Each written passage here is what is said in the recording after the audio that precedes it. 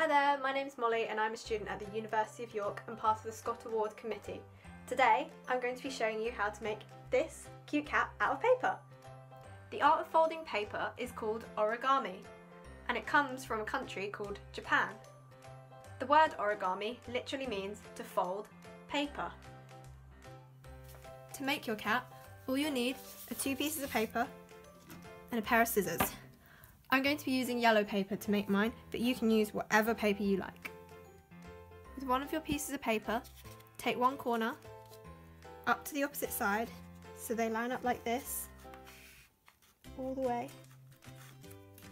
and flatten it to make a fold.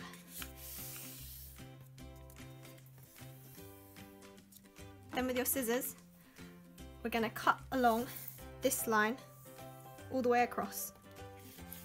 Now scissors are sharp, so be careful, and you might have to ask a grown-up to help you with this bit.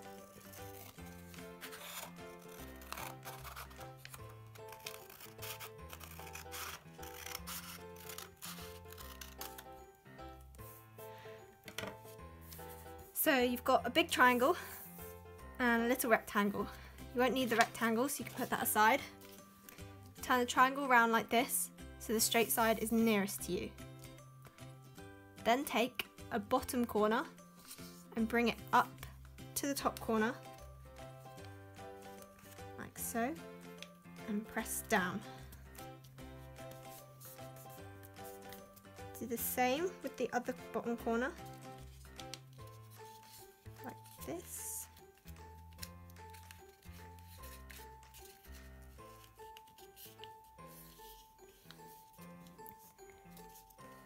Then we're going to turn the paper round so these flaps are at the bottom.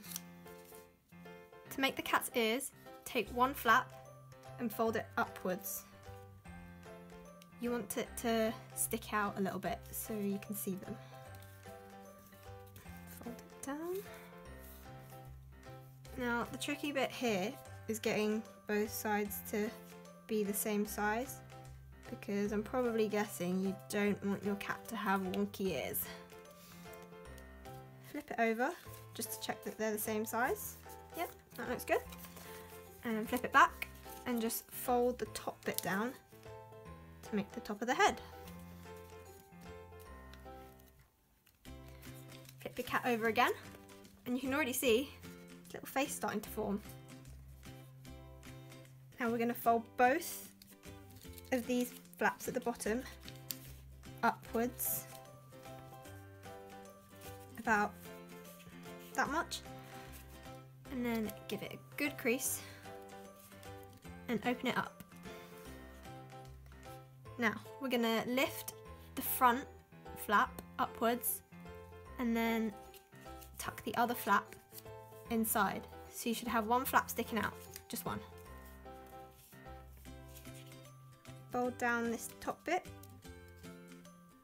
to make a little nose. And there's your cat head. I like to just tuck in the sides as well, like this. So you can do this too if you like. There we go. Get your pen and draw some eyes. If you've got googly eyes, you can stick these on instead and make it a crazy cat. Colour in his nose.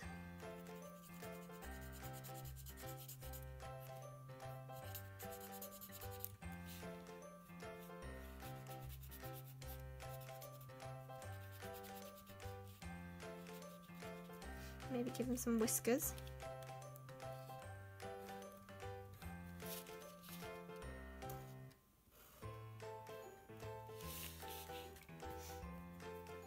Maybe just give him some stripes as well.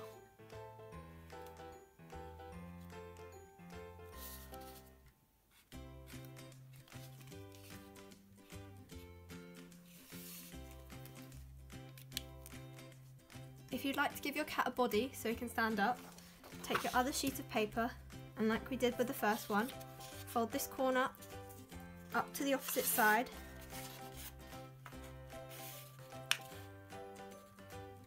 Neatly press down. And then we're going to cut along this line again. Remember to be careful and ask a grown-up if you need help with scissors.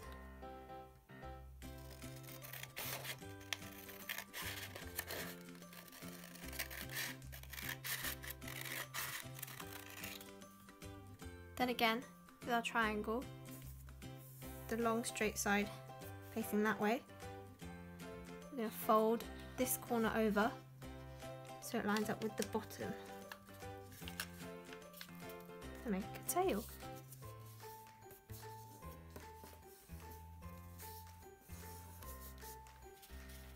Take your cat head, lift the nose up and slide in the body. And you're done!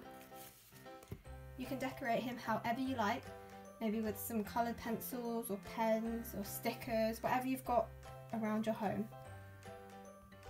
Once you've got the hang of it, try using different sizes of paper. I used a small piece and now I've got this little kitten to go with its mother. If you enjoyed this, why not try making something else?